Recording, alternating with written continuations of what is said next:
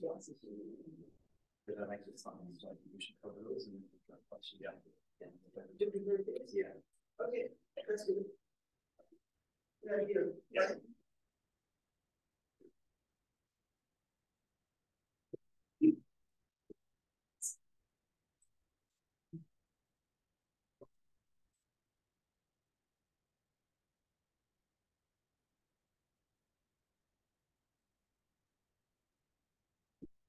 Very intimate crowd. You guys can move in a little bit if you want to. Yeah. We don't have guns.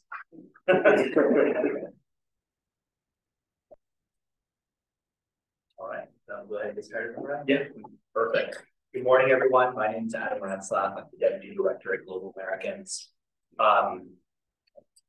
As we approach a quarter century of state governance in Venezuela, we want to take a moment to look at the state of Venezuelan military and police forces.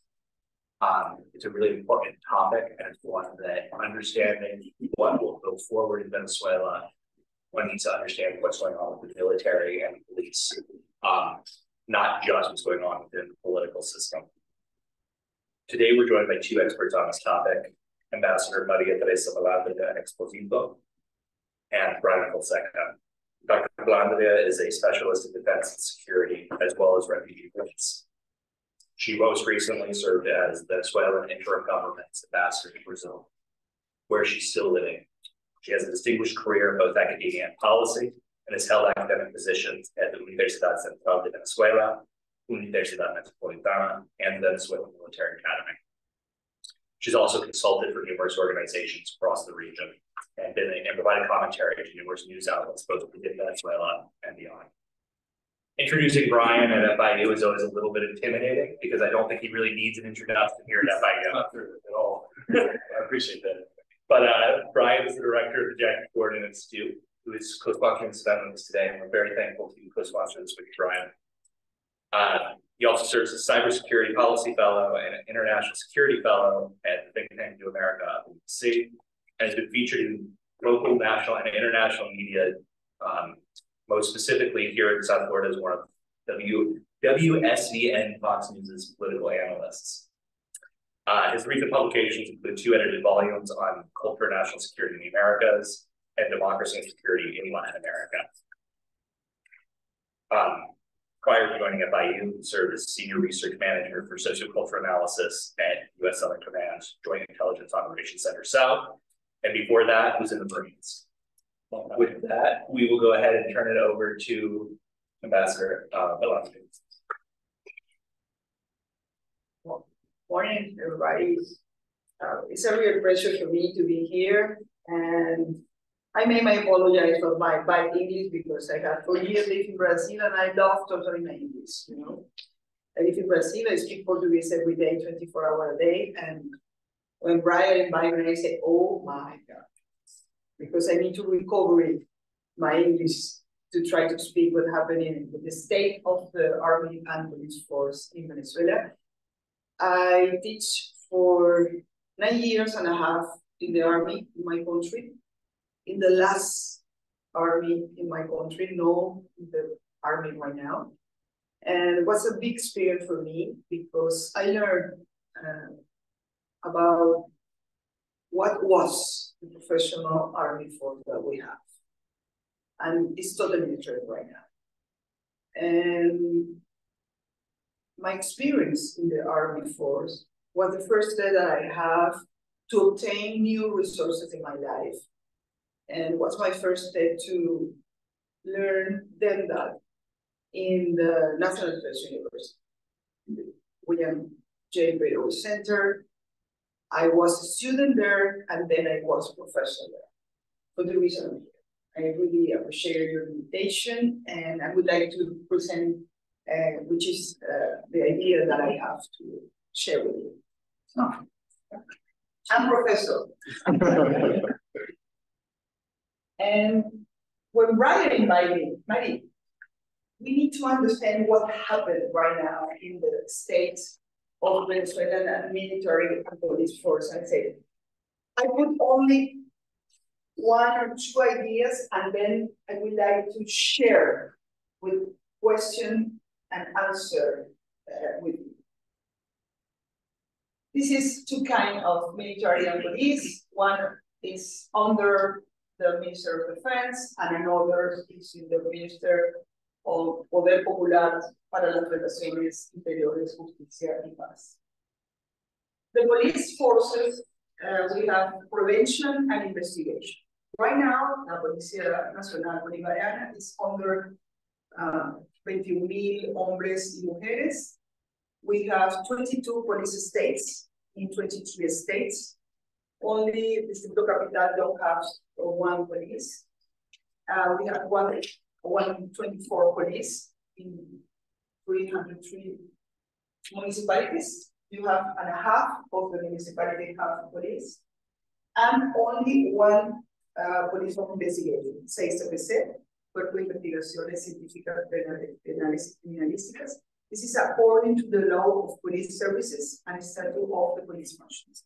This is only the police under the law, but we have another police created by presidential mandate and not in the Constitution. This is the big trouble with our police. This is FAES, this is GOES, this is SEBIN, Servicio Bolivariano de Inteligencia, Policía Nacional Anticorrupción, y Grupo de Operaciones Estratégicas. This kind of police is under the law. It's created by the order of Nicolas Maduro or by the order of Chavez. And this kind of police, you don't understand which is the competence. FAES, for example, was disappeared. FAES, the men of the women in FAES, is under investigation by the criminal court. Because under FAES, under GOES, under SEBIN, the majority of them, the violation of human rights and the violation of the criminal code. Because don't have the framework of the activities of this kind of police. Right now, you have under the law only this: Policía Nacional Bolivariana, 22 police of the states, and a half of the municipality have police, and the 6 EPC, Cuerpo de Investigaciones Científicas Penales y Criminalísticas, is the investigation police. Another is outside the law. Okay? What happened with the sensation of security in Venezuela? You don't have the number of police that the society needed. Policía Nacional Anticorrupción, which is the training that you needed to against of the corruption. What happened with this? Maduro put people that other police into the Policía Nacional Anticorrupción without training to investigation what happened with the corruption. Or they put Policía Nacional Bolivariana into this kind of police. The number, when the people request, which is the number, the ideal number, you need 4 police for 1,000 people. In Venezuela, you have 1 police. And the people don't feel safe. The people don't feel, if I need, cross the street during the night, if you don't have light, you don't feel safe. What happened right now? Maduro put soldiers, troops on the streets to try that the people feel safe. For example, police of the Air Force, or military police, or Navy police, or National Guards, in function of the police. The military police is a good police for the people now. The air police of the Army Force, Navy police. These people try to feel safe now. It's a really consequence to you don't have another consequence. When you don't have a good police, the majority of police leave the country. When I was ambassador, I received police cross the border. They don't say police because he don't feel, well, because they escape of our country. But when you speak with them in other cities in Brazil, in the south of Brazil, wherever, you say, police. Where? Policía Nacional Bolivariana, or I'm National Guard. Because I don't live well. This is the situation of the police. In the case of the military forces, it's different. Because we have, according to the Constitution, 4 Army, Navy, Air Force, and National Guard. And created by the law was Chavez, the militia. In the article 328 of the Constitution, only we have 4 forces, only 4: Army, Navy, Air Force, and National Guard. And Chavez created the militia. The militia is another forces, it's not constitutional force, but exists. And was created by Chavez because they decided to put the militia under the law by the presidential order. But it exists. Right. When you say on the Constitution, only law, only force. What happened right now? The cabinet of the president have 23 ministers, and a half is military. And a half, 44% of the cabinet is military. 10 inactive, with uniform, and 4 retired. Is the most important quantity of military in charge during the 23 years of Chavismo in power. 44% of the cabinet. Chavez was in power 1999, 2012. You have 20%, 25%, 50%. Right now, it's 44% of the military in charge in the cabinet. It's a number, is expressive of the power of the military power in charge. What Bolivarian National Army Force exists currently? In 1999, when Chavez won the election, we have a professional military forces. Was a process began in 1958. Professional military forces with doctrine, training, armies, Occidental professional army force. Between 1999 and 2012, they moved to Praetorian army forces. Because Chavez reformed the law and put more power in the hand of the president. Was Praetorian. When Chavez created the militia is a Praetorian forces to protect the president, not protect the nation. The loyalty moved. It's not the loyalty of the government, it's not the loyalty of the nation, it's the loyalty of the president. And they moved to Praetorian army forces. But right now, in 2023, we have a revolutionary army forces. Why? Because it's egalitarian army forces. They acting as a political party. The ceremonies, the behavior, all the military forces move like a revolutionary army forces. The acting of the military leader is not like a military leaders. It's like a political party leaders, like a Cubans army forces, like Iranian army forces, like a Nicaraguan army forces. It's the typical behavior of the revolutionary army forces. The identity of the army forces is provided like a PSV.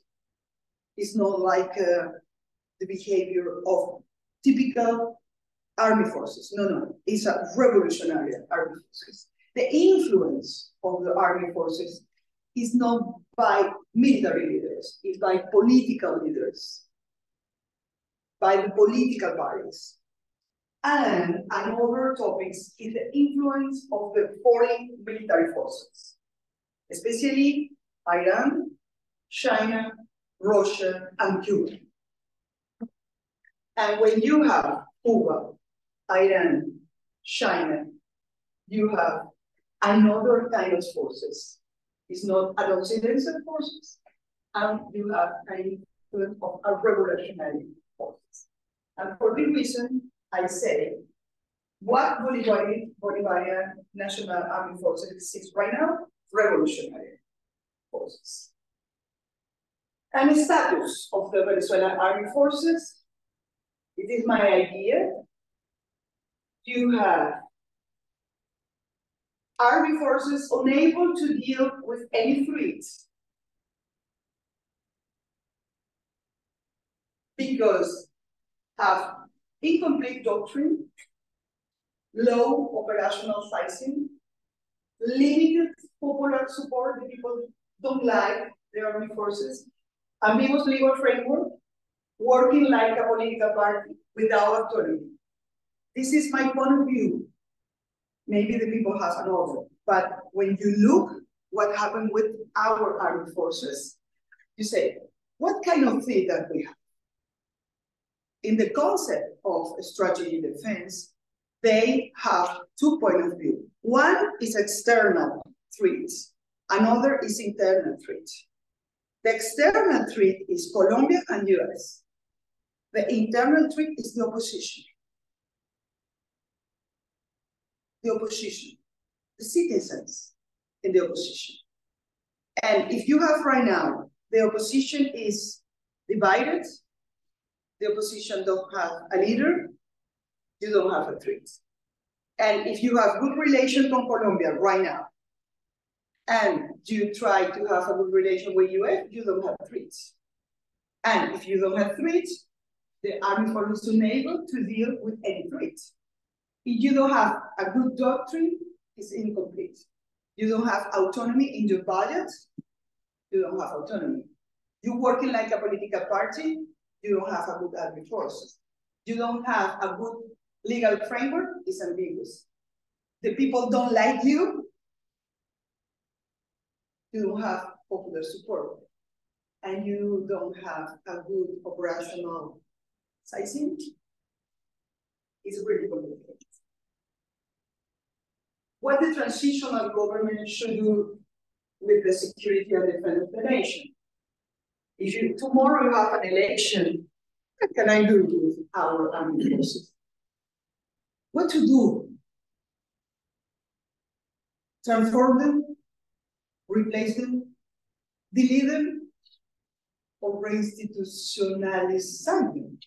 You have 4 options.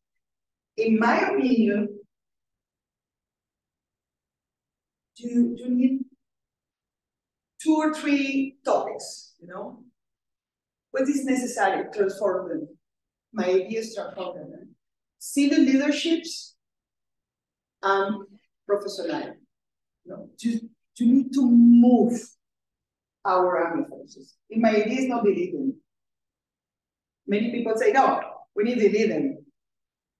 They don't need it. We don't need another army forces. We need civil leadership in the design and execution of the nation's police and professionalism. This is my idea. We need to design the security policy, restructure the national defense system, and establish military police defense and prepare budget. We don't have anything right now. This is my 3 principal ideas. And for me, this is, you know, different topics, you know. In my idea, we need to make a big transformation. The first point, change the doctrine, modification, the defense, unified operation, autonomía, whole break to the personality. Right now, it's Hugo Chavez, the commander-in-chief now. It's like North Korea, exactly North Korea. Depuration with staff administration, leadership, training, and design of knocking mechanism, reorganizations, modernization or adaptation of the military component, is raise the education level. Right now, we don't have training, we don't have a low education, it's horrible.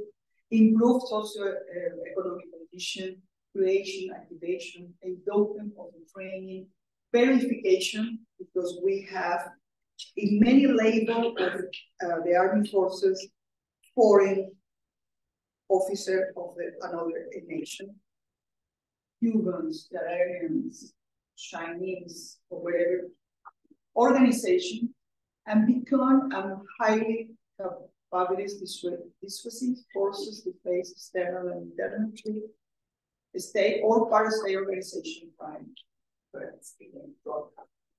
This is my principal ideas. I know this is a lot of information, but it's a idea that I want to try to move. And the leader of the new organization must have the knowledge, the skill, and attitude necessary to a new national army forces. This is a photo, the caucus of the military in the National Assembly right now. When you look this picture, this is the caucus. It's interesting because the majority of them, in the principal picture, them is two commander-in-chief of the army. You have 11 of the army, 2 commander-in-chief of the army, 2 of the Navy, 2 of the Air Force, and 1 of the Guard. The majority of them is under investigation for corruption. And you say, this is the army? Yes, this is the armed force under Chavismo.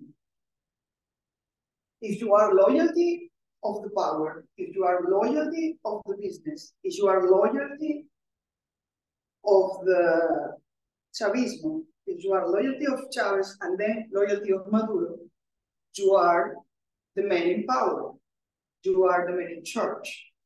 But this is the armed force that we needed in the democratic change? No. You need another kind of leader, because all these men and women was military that I know. For example, Jesus Suarez Jr. was my student when he was captain. Was my student. I know him. He was my student, like you, there. And he was a good man when he was captain, youngest. What happened with this kind of military when he obtained the power and money? Change the values, change the behavior, change everything. And if we need to move this kind of values, if we need renew another army forces. I put this picture because for me it's really expressive that when you don't have values, when you don't have a doctrine, when you don't have a stronger relation between the democratic leaders, civil democratic leader, with ideas that what kind of army force that you needed, and the civil leaders is the most important speech.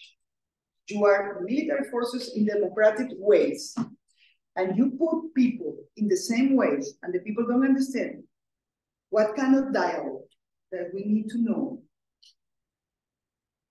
You you have this kind of armed force.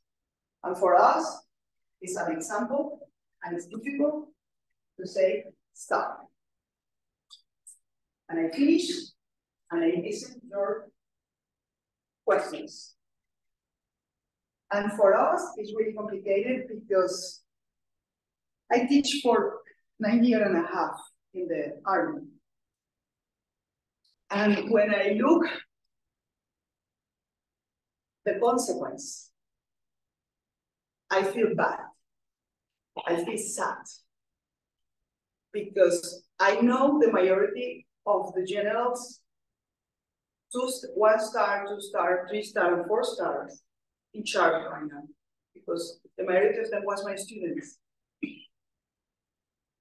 And when I look them, I say, oh, I would like to work in the next army force of my country, in a democratic, in the future of my country.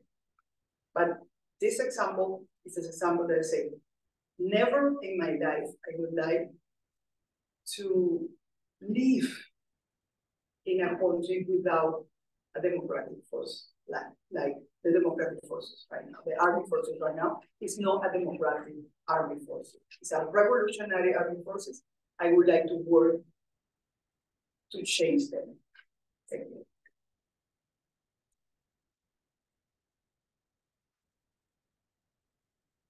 Thank you very much for that presentation. 30 minutes. No, that's perfect. That's perfect. Yeah. Thank you very much for the presentation, and that gave a very good overview of kind of where the military and the police forces are today. The fact that 44% of the cabinet is made up of military or former military officials really a startling point and highlights just how important the military will be in any transition to democracy in Venezuela. You discussed the transition from a professional armed force to a proletarian force to a revolutionary force, and now almost a political party in the country. This shift in culture seems very clear, but what does that mean for transition to democracy looking forward? Is there a step that could be taken to have that shift in the culture of the military itself?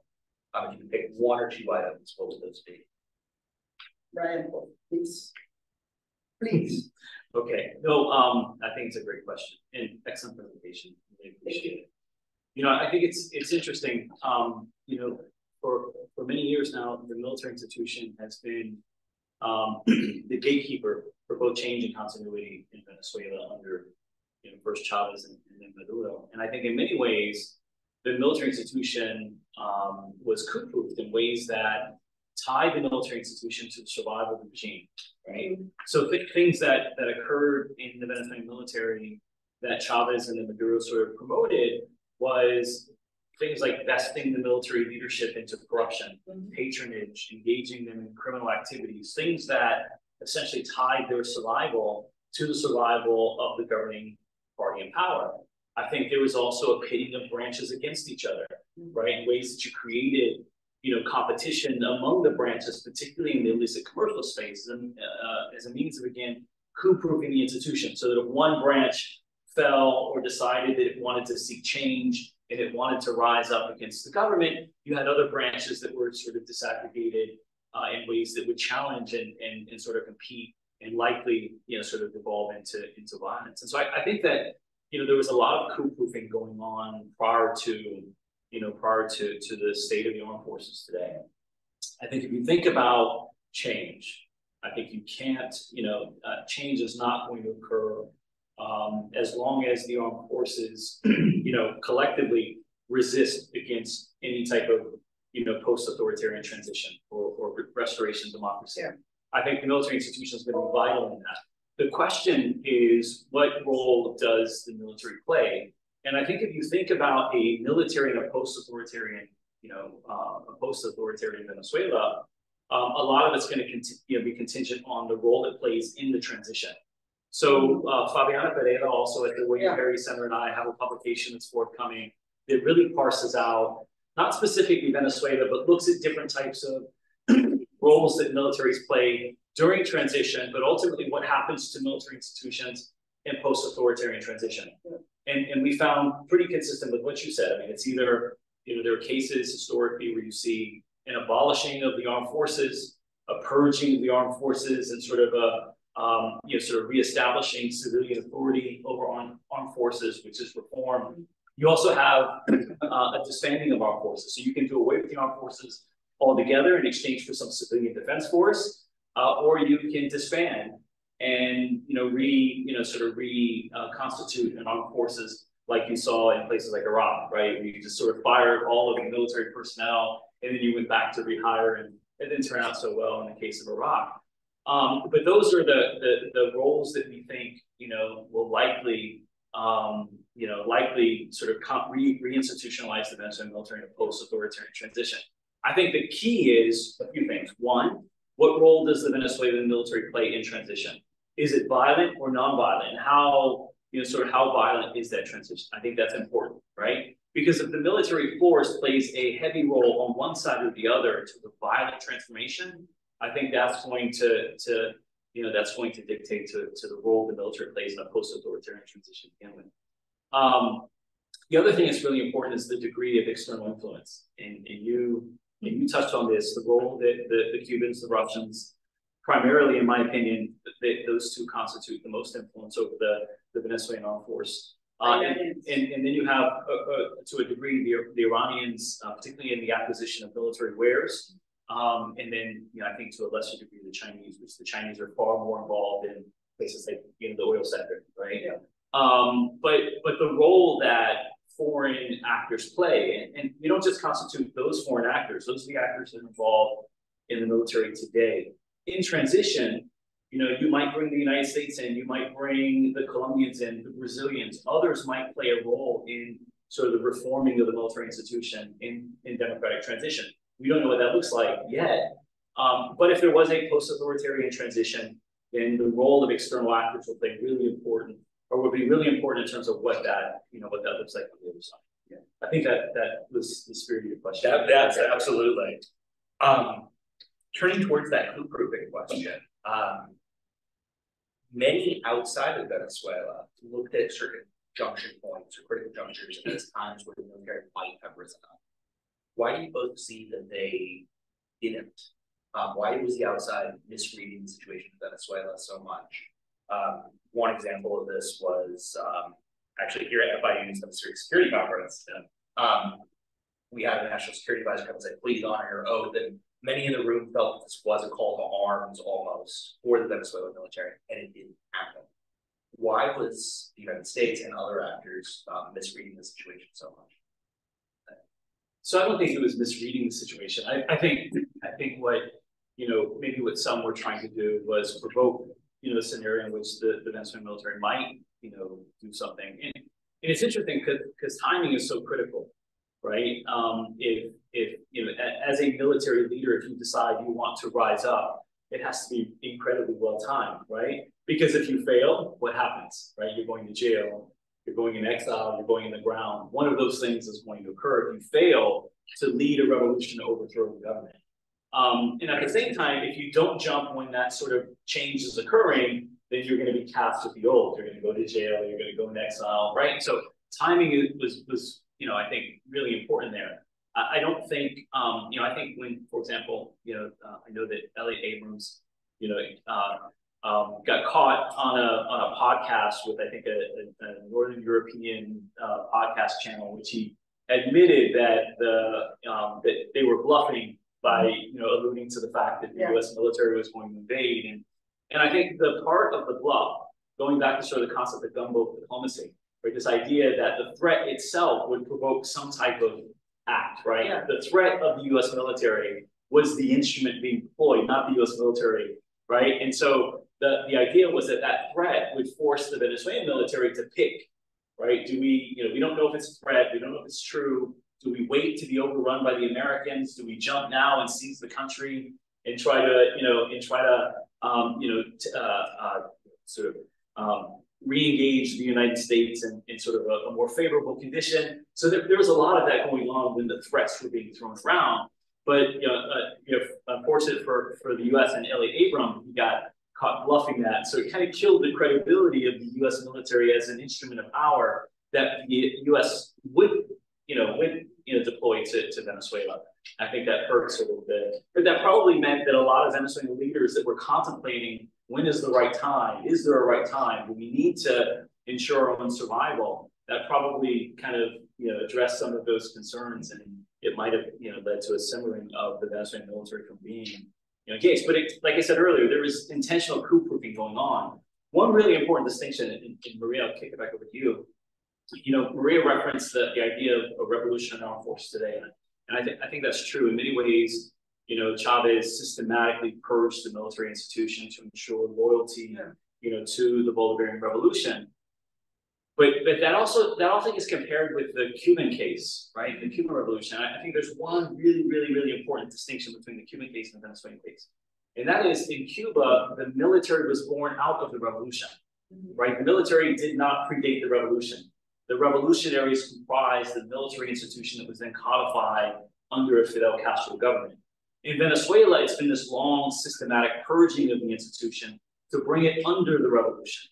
And by purging senior leaders and putting loyalists in really important positions, the technocrats that emerged under Chavez that allowed for a consolidation of enlisted personnel, I think those things differentiate and from the Cuban experience, but ultimately pathway to where you have a military that has divisions. So we can talk about those divisions are. I think some of those divisions are along ideological lines within the institution today, but nonetheless brings the institution under the revolution in ways that could also be very similar to how the Cubans deploy the military today.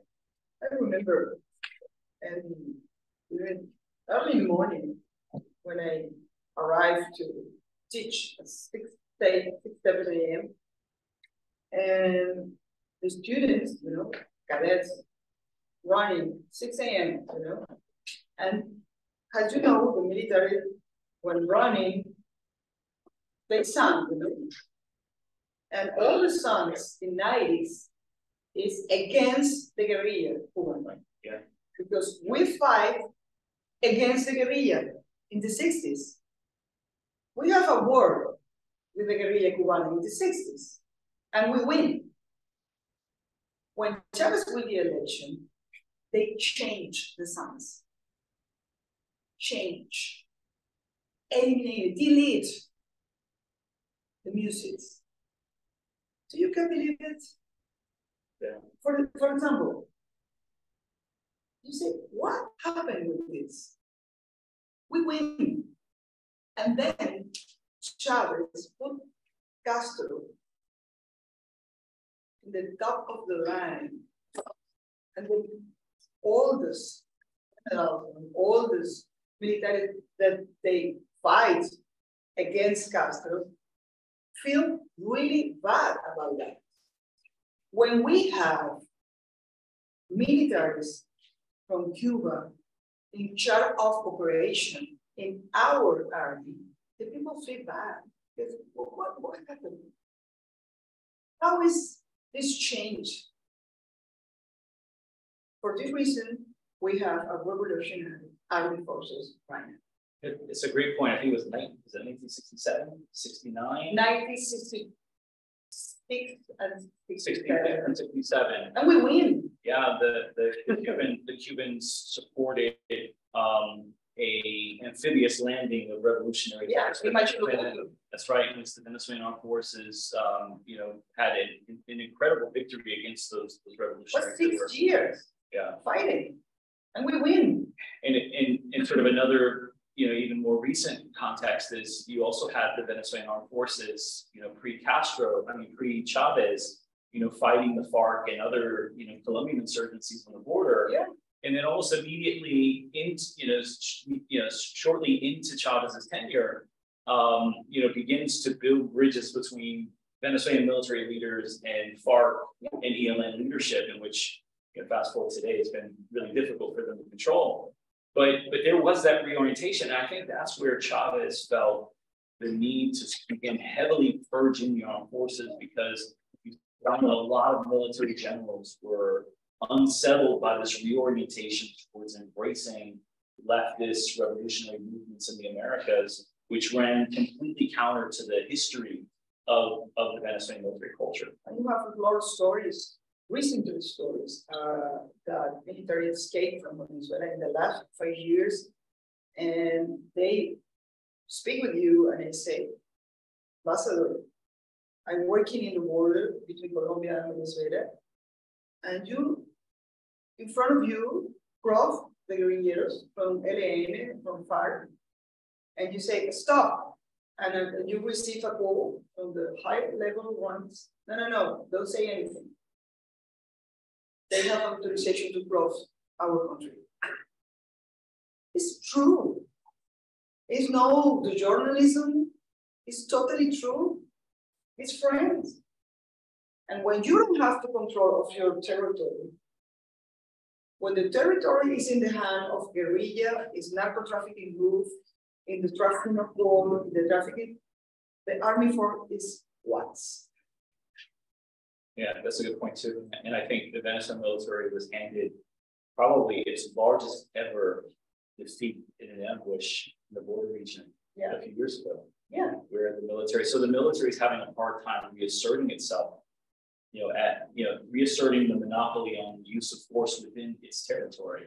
And it's struggling, particularly in the border regions, to control the violent non-state actors that might be supported by external actors that are influencing. I always say it on the Brazil government, I say, one of the most enemy that you have is the border of Venezuela, because when the army force and the police force don't have the control of the territory, the majority of the guns, the gangs, live on the border, and the police and the army force is not your friend, because they are allies of the criminals. And the transition need to try to speak in positive, and open the dialogue in two different ways for me. Understand the damages in the army force, it's important, which is the kind of the damages after 25 years, recognize the mistakes, recovery, the elements, put in march the new step, because we need to try to look at the future, make justice, because in my mind, I know that we have good soldiers into the armed force. We have. When you open the folders, you have good men and women then inside. Clean the house is important. Clean the house. And work together with the civilian and the military in the police of security. We need it. A new army force. Because we don't have a transition without them. It's impossible to make a transition without military forces. So can I ask a question as a follow-up to that? I think that's been one of the biggest struggles, is that, there are very few incentives for Venezuelan, this goes to your question earlier, very few incentives for Venezuelan military elite to break rank with the Maduro government. Yeah. I recall early on, in sort of US messaging, there was this discussion around amnesty for military leadership that ultimately supported democratic transition. And I recall at the time, I was very vocal about, my challenges with that, in that, the same thing was made to the military junta in Argentina and others, right? In which they were provided amnesty for turning over the institution back to civilian authorities. And then decades later, as governments change, and now, they're sitting in jail, and they were, so that amnesty was revoked through democratic process. And so it was tough to sell the message to Venezuelan military leadership that amnesty for the rest of your lives is guaranteed if you make that break. It's impossible. I know. It's impossible because at time 1985, you don't have the criminal international court. And in your own law, you can provide amnesty. But in our cases, it's impossible because Venezuela is under the investigation of the criminal court. And the military forces, the elite of the military forces is under investigation. It's impossible for us to speak with them and say, you are an amnesty. It's impossible. I know. And that was the challenge. And so it wasn't resonating. We weren't getting the kind of departure or defection of senior military leaders that were part of the coup-proofing of the institution, the previous, 2 decades, right? And largely because of that. For this reason, I remember that in 2017, in the most difficult part of the protest on the street, and my student Texi was with me in the protest on the street, and we have a student in the police. Do you remember? One of our students was a part of the Policía Nacional Bolivariana, and I remember them. One day in my classes, he spoke with me and said, "Profe, I can." He was police, and in 2017, the majority of National Guard, or not to say, I need to speak in Spanish, said, yo no quiero ir a La Haya. Yo no quiero ir a La Haya. I don't like, yo no quiero ir a La Haya. They are really, they don't feel, no. For me, it's impossible to torture, to use a gun, to kill one student, because I know which is the consequence, And right now, we have one of the most important files in the International Criminal Court. We have 320 filed by torture. We have 222 political prisoners. It's not a joke. And they know. They know, the Minister of Defense, the Commander of the National Guard, they know. It's impossible to say, oh, you are an amnesty. It's a good point that you made, because at the end of the day, I think the inspiration for FICE and for the sort of recognition of the militia was that, to serve as the top instrument that's in the streets repressing and violently attacking civilians, the colectivos, which spun out of the Bolivarian circles that Chavez stood up and then started to arm in 2006. That was a transformation.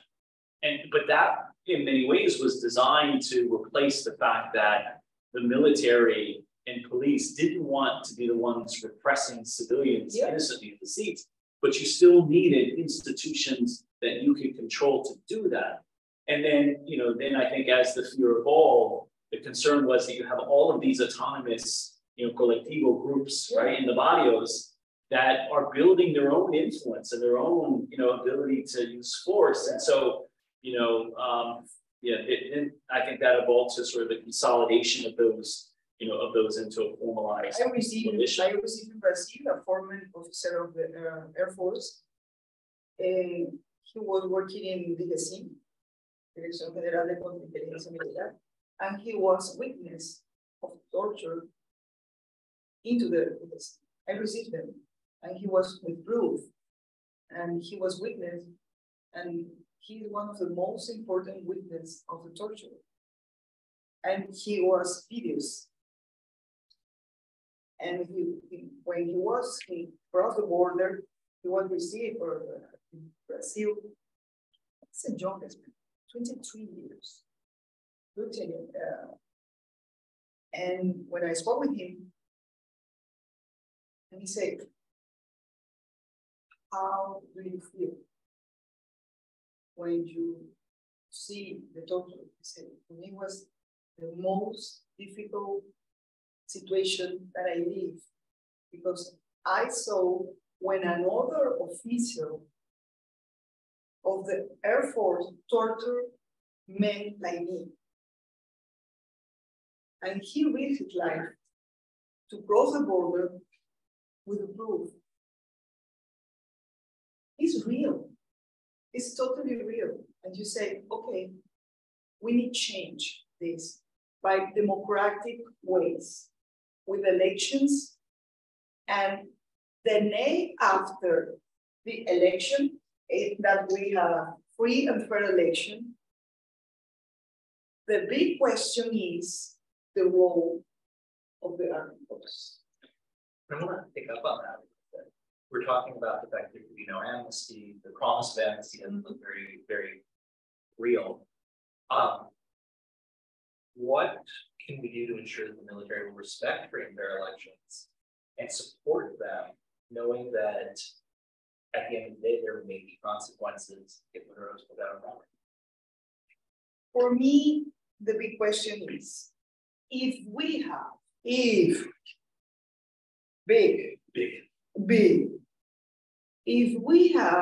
a free and fair election, and Maduro lost the power,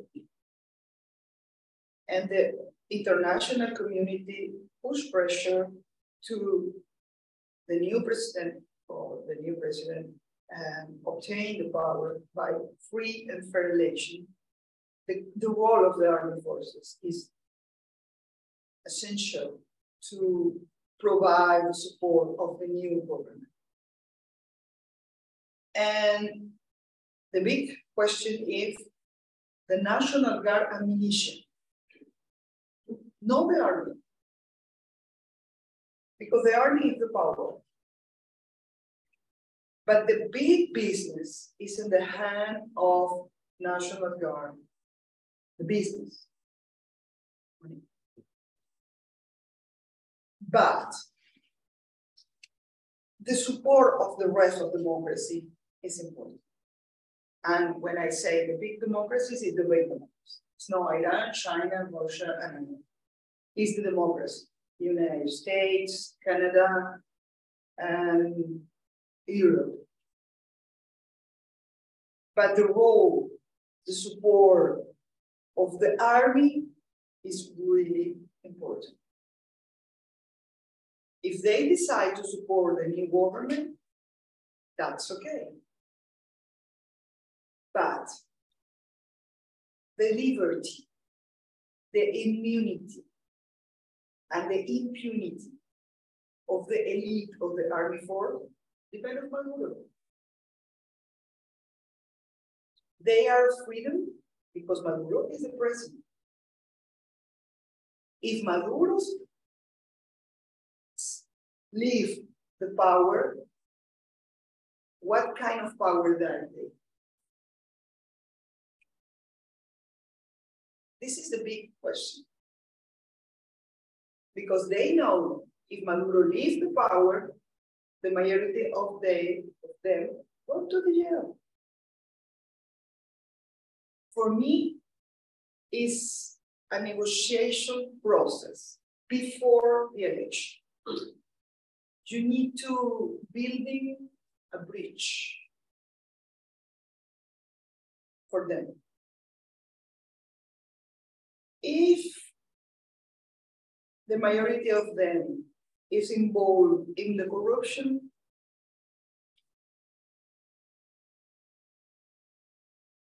go outside.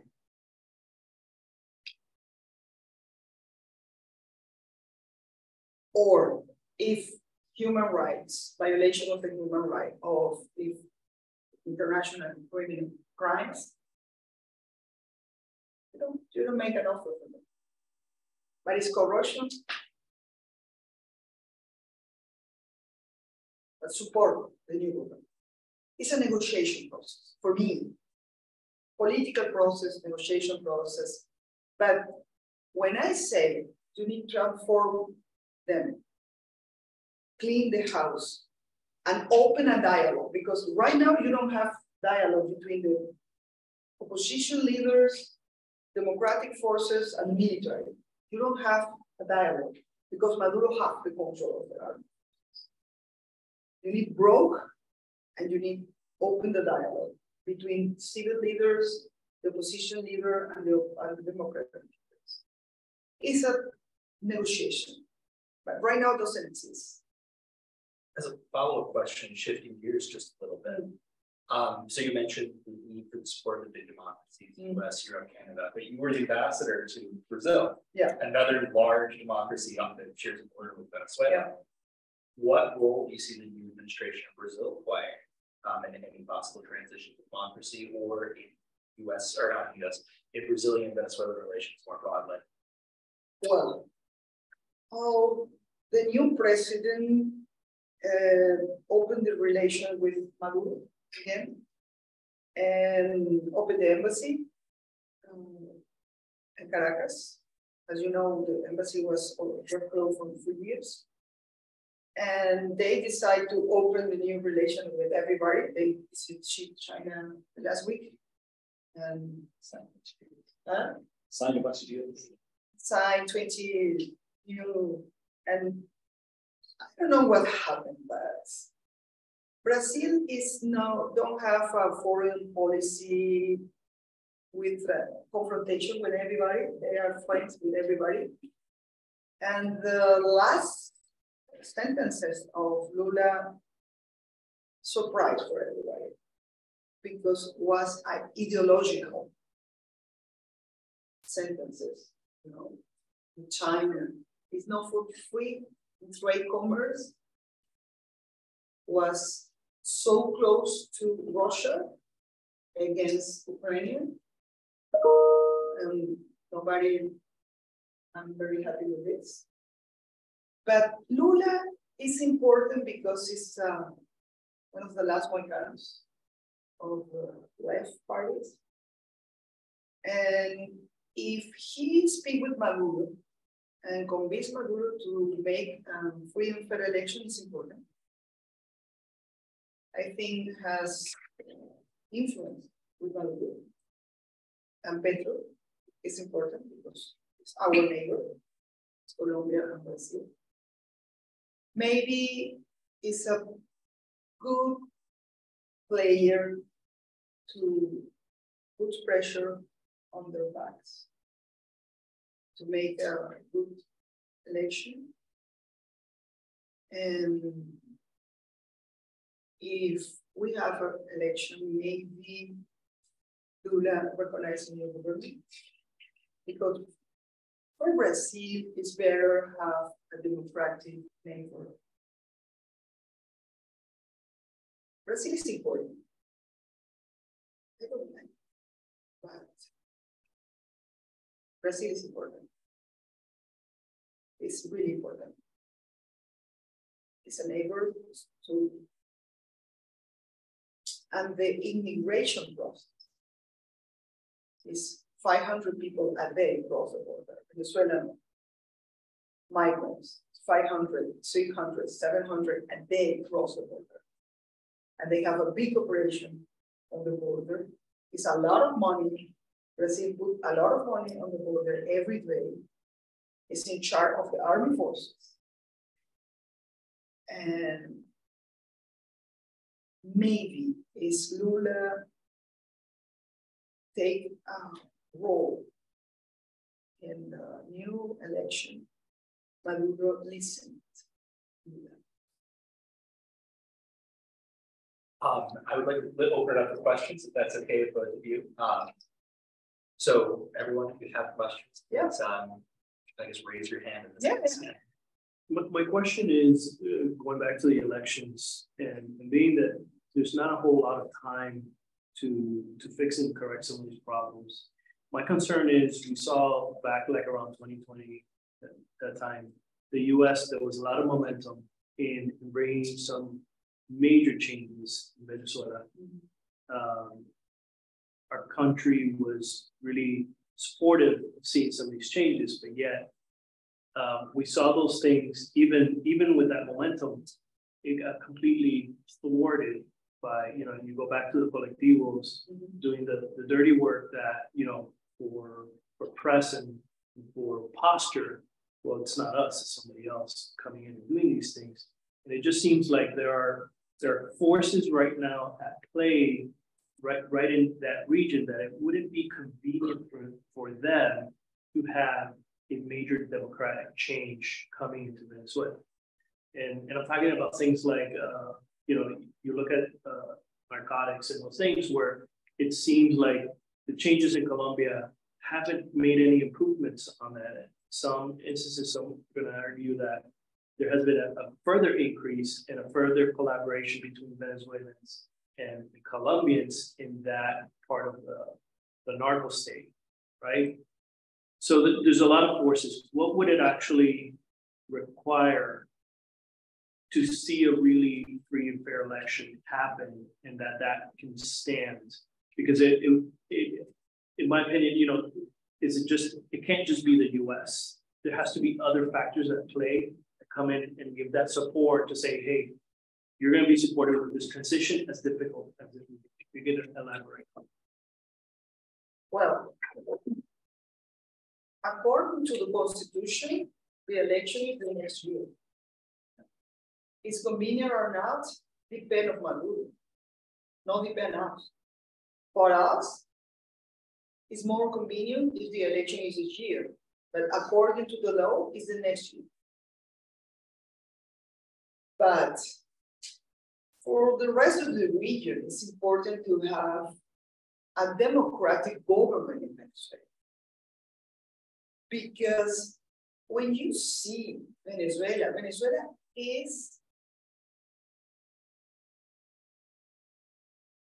the worst country in the region in all the topics. It's narco-trafficking state. It's a trafficking, all the trafficking is in Venezuela. Gold, guns, drugs, people, corruption, laundry money. And I know that the rest of the country of the region is better for the rest if Venezuela change. In another topic, stop the immigration. The more principal product of importation right now is not the oil, it's people. 7.5 million of immigration is the principal immigration crisis of the world is the Venezuelan. If you need to stop the immigration, you need to change the government of Venezuela. Is convenient? Yes. Is difficult? Yes. But I feel the majority of the international community has said, oh, okay, Venezuela again. But it is what it is. You have different moments, the momentum. 2014 is right now. No. 2017 is okay now. 2018 was the momentum. To the 2020, COVID-19. And right now, we are outside the news. Only for the immigration news, the people know what happened with Venezuela. And we are in the news again because the regime decided clean the house of the corruption. This is ajuste de cuentas entre bandas. It's clearly.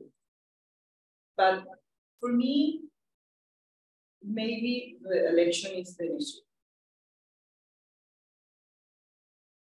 I pray, I'm Catholic, I'm praying every day that we have free and fair election because I need to come back to my country. I have 6 years outside. But it's convenient. It's convenient for the rest of the region. Maybe we have a good presidential candidate. We have primary election in October. Nobody knows what happened. I would like to make my vote in Brazil. We need to organize the people. Day by day. Another question? Please. So I wanted to ask, and we've been talking a lot about the issue of, like the existing prejudices and things that exist within the military and to the military. And you talked about how it's important to like get rid of the negative perspective that people have on the military, since especially like for the sake of making everybody feel safe, you're putting actual military force in the streets. So my question is like, how does one go about, with all the polarization that exists in the country, how does one go about like erasing these narratives that exist from the people against the military against the people, the military against the world, and all those things? How do you go about changing that narrative, that negative perspective that we have of each other, to create that change, to reach those negotiations? You worked in the military. How do you go about that? It's a really difficult question. It's really complicated because when you don't have a sensation of safety and the people don't trust in the police, is the worst. You don't feel trust, you don't feel confidence in the police. And the people call the police when you don't have another option.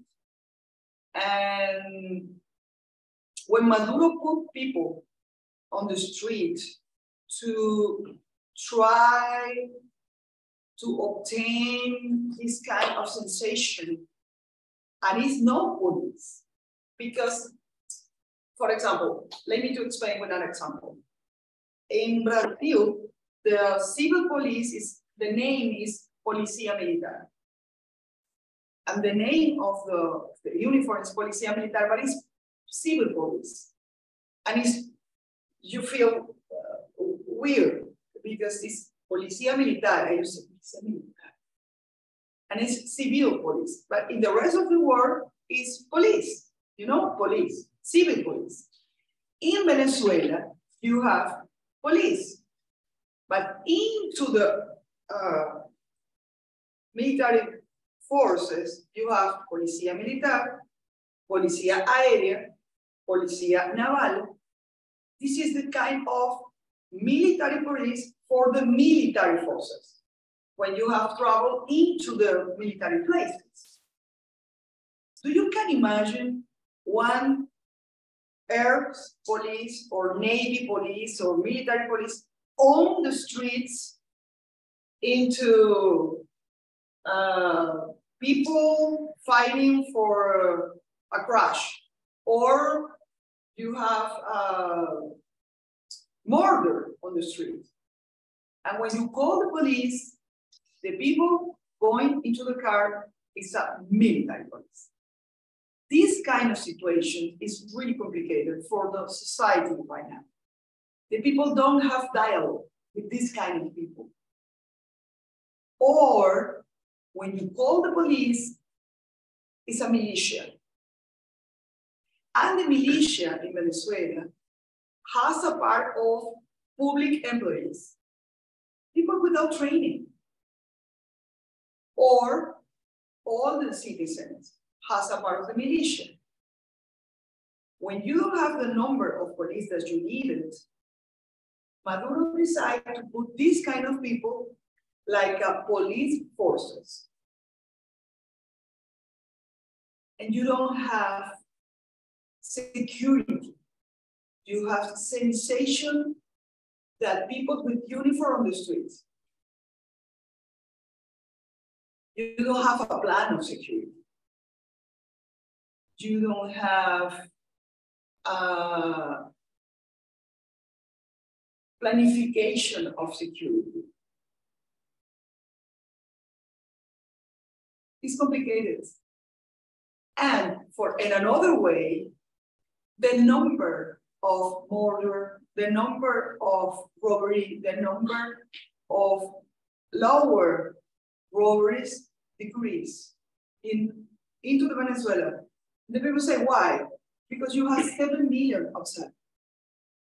And the immigration, you have immigration of doctor, economist, engineer, but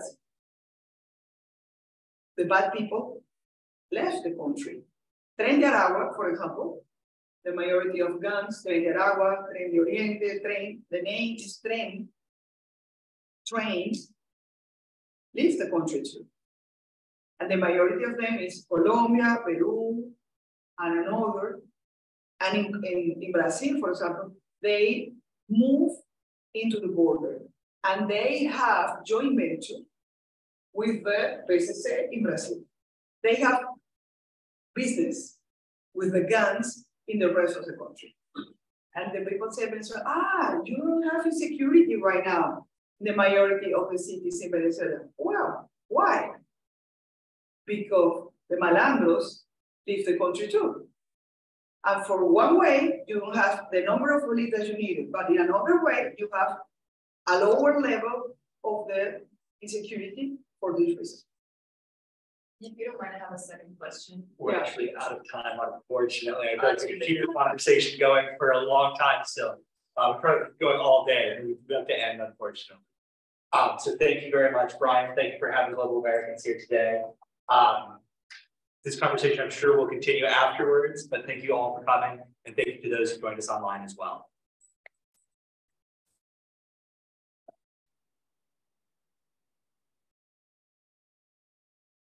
I wanted to ask specifically when it comes to like the cult of personality. My question is, how do you go about telling the military that are already serving that if they negotiate like a change in the transformation of the military, how do you go about? O sea, ¿cómo los convences de que no tienes que servir al presidente? Cambiando el presidente. Ajá, pero con el tema del culto de personalidad, ¿cómo rompes esa barrera? Cambiando el presidente y teniendo un liderazgo militar, yo pienso lo primero es nombrar un ministro de la defensa civil. O sea, hay que romper eso, ¿no? Y que el liderazgo sea un liderazgo civil y rompiendo eso. O sea, primero quitando a Chávez lo transformaron como en Corea del Norte, ¿no? El comandante supremo y eterno. Entonces tienes que romper eso. Va a costar, pero se puede. ¿Y cree que los militares deben ser completamente independientes de lo que sea que pase políticamente en Venezuela? No puede ser independiente porque las Fuerzas Armadas dependen de la nación. Pero sí se puede. Ahora,